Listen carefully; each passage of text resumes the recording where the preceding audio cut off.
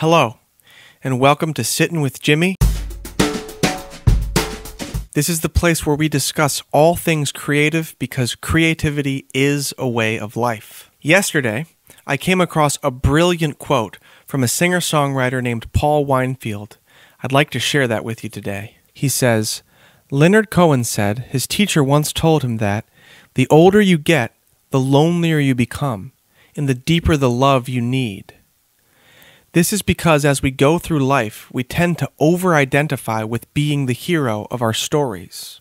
The hero isn't exactly having fun. He's getting kicked around, humiliated, and disgraced. But if we can let go of identifying with him, we can find our rightful place in the universe, and a love more satisfying than any we've ever known. People constantly throw around the term hero's journey without having any idea what it really means. Everyone from CEOs to wellness influencers think the hero's journey means facing your fears, slaying a dragon, and gaining 25,000 followers on Instagram. But that's not the real hero's journey.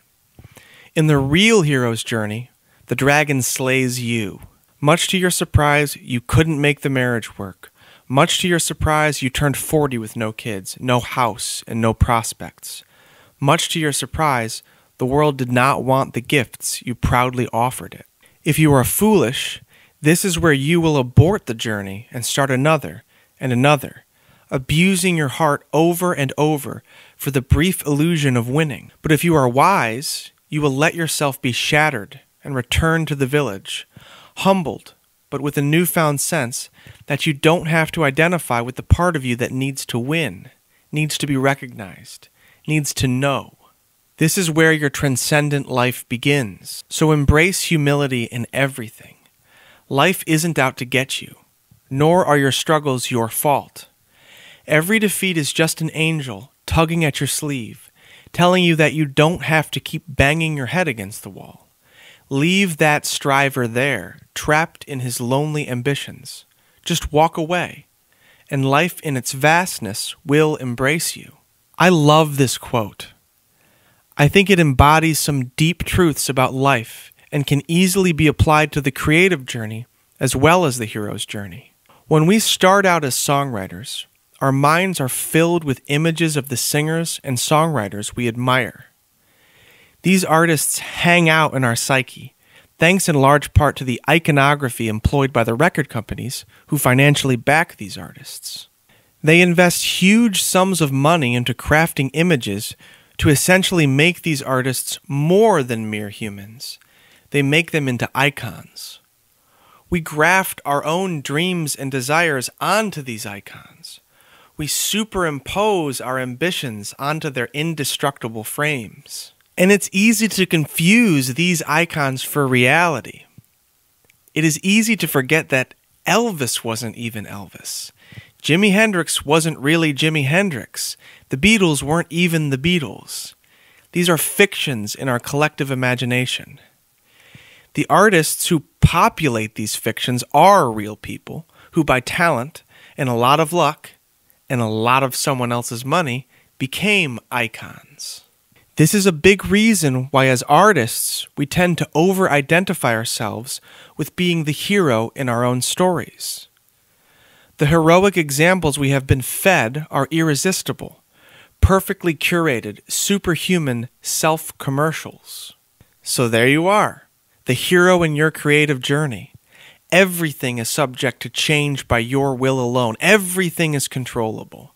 If you just want hard enough, you will craft perfect songs that make people fall and weep at your feet. You will be so attractive that you are irresistible to anyone who crosses your path. Your puffed-up chest will be so filled with divine wisdom and love that the world will hang on your every noble word.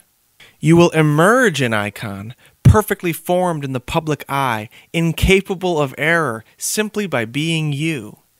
You will slay the dragon handily and play a sick guitar solo while you do it, and the video of the slaying will go viral and the sponsorships will roll in. Life will be easy from here on out. Yes, an easy life. I'll tell you something right now that has always been true in my experience. Profound, emotionally resonant works of art don't emerge from having an easy time. Great mimicry, great commercials, cute hooks, expensive icons, yes, but profound works of art? This is not to say that you need to seek out suffering in your life. Don't worry, suffering will find you. Life is filled with trials and tribulations. Everything around us and in us is in a state of constant entropy. This is what is meant by the dragon slays you.